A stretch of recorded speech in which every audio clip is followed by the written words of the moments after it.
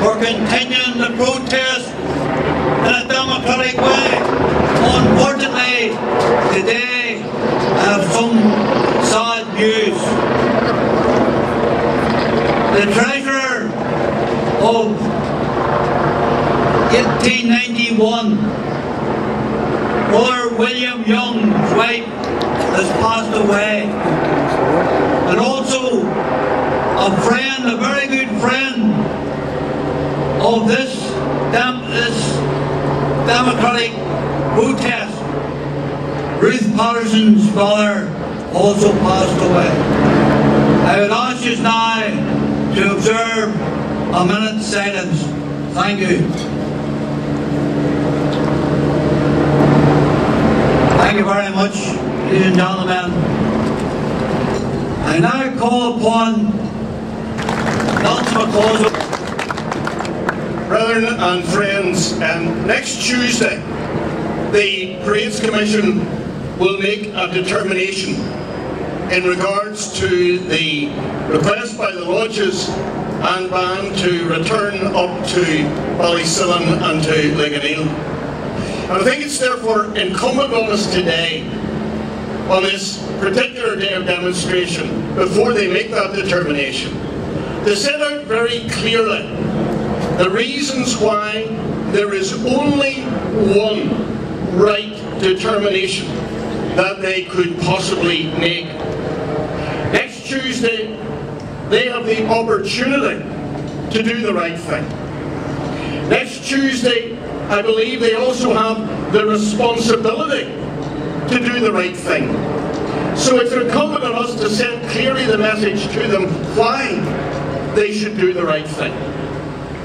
Several weeks ago, they made another determination, and in it, they gave the reasons why. And it was one of the first things that struck me, the fact that they did give reasons. They said their reasons why they made the decision that they did. They said that on that occasion, a procession could not go up the road because, first of all, the cycle race, the Giro d'Italia, was taking place on that day.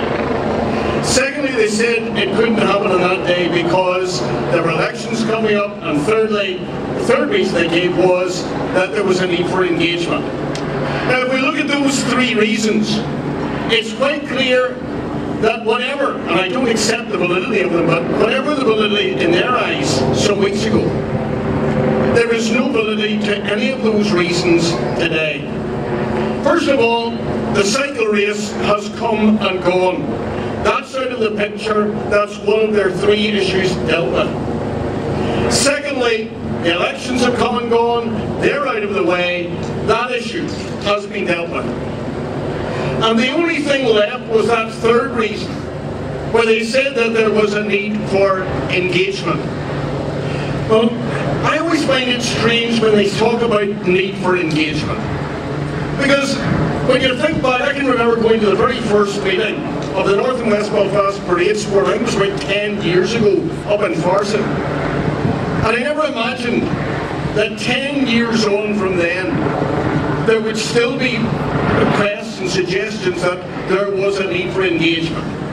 Because for the past 10 years, the Protestant Unionist, Loyalist and Orange community has been engaging. The reluctance, the recalcitrance has been on the part not of our community, but on that of the opposing community, the Nationalist and Republican community. But here is an opportunity now, when those three issues have been dealt with, when the two events are out of the way, when there has been ample engagement and ongoing engagement. Here's the opportunity for the Commission to resolve the situation and to make the right decision this time. The last Commission, by its arrogance, prohibited the Brethren and the band from returning up to the Crumlin Road to Ligoneel. Thereby, they rewarded the intransigence and the violence of Republicans in the previous year of 2012. And thereby, they not only rewarded it, but they encouraged them. And hence you have people like D. Fennell saying, well, Our ways have paid off. We've managed to get evening parades dealt with. Now let's start on the morning ones. In other words, that last commission rewarded and encouraged the most extreme, the most violent, the most intransigent, the most intolerant section of the nationalist community. And they disempowered everyone else. The message today has to be to this new commission: don't be bound by the arrogance and the folly of the past. Make the right decision, do the right thing, because there is absolutely no valid argument to be made against it. With this commission, we have to say there can be no place on Tuesday for weakness. They must not allow themselves to be bullied, to be badgered, to be browbeaten by the most extreme elements of republicanism and nationalism, and by their spurious, fraudulent arguments. Nationalists are arguing that last year, this is the only thing they're now arguing, they're saying last year a decision was taken and almost that was it, set in stone.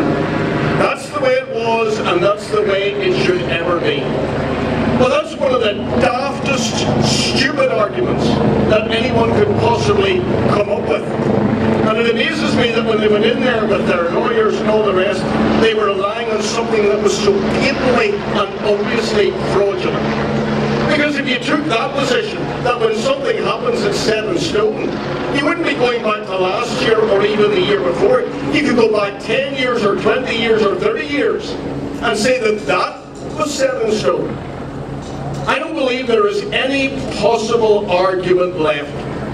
They've run out of ground, they've run out of road, they've run out of arguments. And our plea today must be to the Parades Commission: this is the opportunity. The focus is on you. Don't be bound by the arrogance and the folly of that last commission and the stupidity of its decisions. Do the right thing, take the opportunity, take the responsibility, seize the opportunity, and accept the fact that the brethren and the lodges and the band have the absolute democratic right to return up the road to where they came from, to Ballysullen, to Ligoneel. If we're seeking, and people talk about some sort of sharing, well, let's see that road as a shared road. Let's not pander to those who would seek to ban every orange foot from the Crumlin Road. Let's accept the right of brethren and bandsmen to use the Crumlin Road for 5 minutes on one day in the year. Is that too much to ask? Our plea today has to be the Parades Commission. Think about it. Don't be bullied. Don't miss the opportunity. Don't fall short, but accept and endorse the right of the brethren to make their way home to Ligoneel next week. Thank you very much. And I